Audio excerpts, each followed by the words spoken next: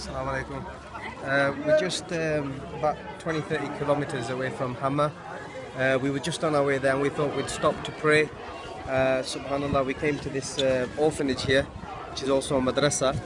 And subhanallah, the state we found the children in and the women in as well, you know, they were in tears and they said nobody has been here to visit them, nobody has distributed any aid whatsoever to them, subhanallah.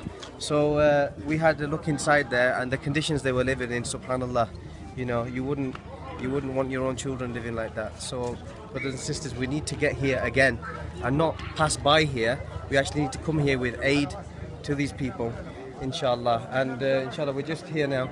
Yep, the food parcels are just going in, as you can see. Inshallah, we're just taking them in now. SubhanAllah. So can you just tell the people, inshallah, which charities are actually here on the ground today? Yes, today we've got Libya Human Aid, and also here is Syria. Keep Syria warm. Keep Syria warm, yeah, sorry, yeah. Keep Syria warm. And you've got Hiba as well. Yeah, Hiba as well is here, and obviously, as guys, Muslims in need. Alhamdulillah. Yeah, it was really emotional going in there. It was quite upsetting, actually. Quite upsetting. The kids, subhanallah, they were so happy to see us, and they were hugging us and kissing us, subhanallah. It's absolutely beautiful.